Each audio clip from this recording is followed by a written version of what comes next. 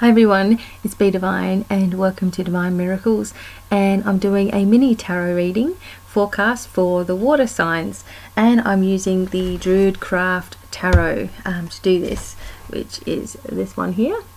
Okay, so I'm up to the water signs, and it is Cancer, Pisces and Scorpio are the water signs this week. So let's see what messages you get. Okay, start off with Cancer. Here we go. Cancer. Okay, now we're just doing these nice and quick. Okay, so for Cancer, you've got a really good message for this week, and that is everything's sort of coming together for you, and you're going to feel so much better within yourself. It's like the message of the sun, you know, the sun shining bright in your life, and this is also an indication of children perhaps coming into your life. Maybe there's a birth, you know, maybe there is a pregnancy or something that requires an announcement coming your way.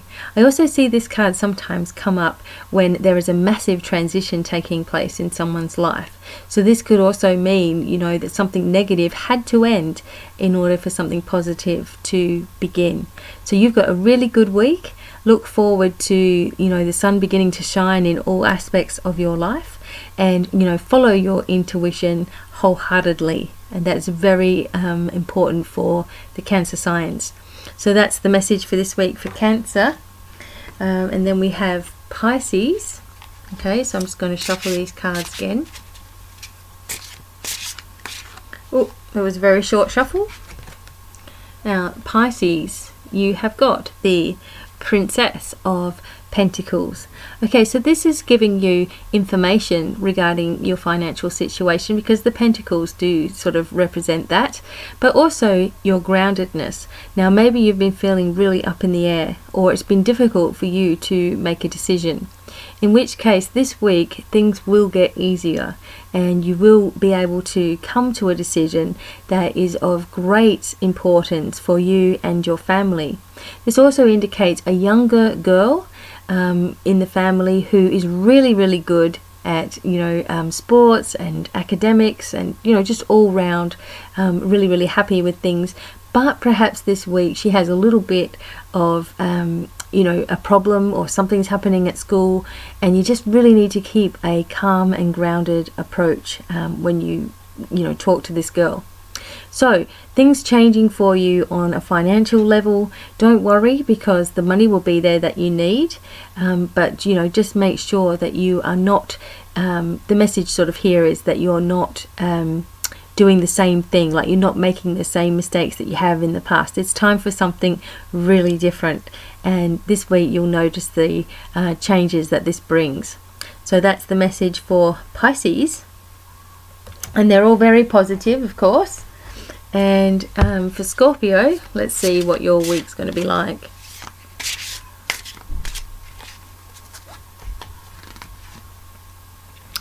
Oh, what have we got here? I can't even spell that. Or I can't even say that. It's in sort of like Druid writing, the Furilt or something. But it is the 14 card, so this would be the Temperance card, and it's sort of showing you that everything has been or is going to be in balance in your life. You know, you've been in touch with your emotions, and I'm feeling that someone out there, Scorpio sign, has had a little bit of a breakdown this week. So that's been needed though for healing to occur. There's going to be a lot more balance required in the coming weeks. So if you're feeling like you need assistance in any way, don't forget, you know, to call on your angels and your guides to help you. But I'm also feeling that there's someone important in your life that you can really rely on. So keep the balance going. Remember to trust yourself, you know your own feelings if you're feeling unbalanced, and call in the necessary assistance. I'm also feeling like there is some really good luck this week for you.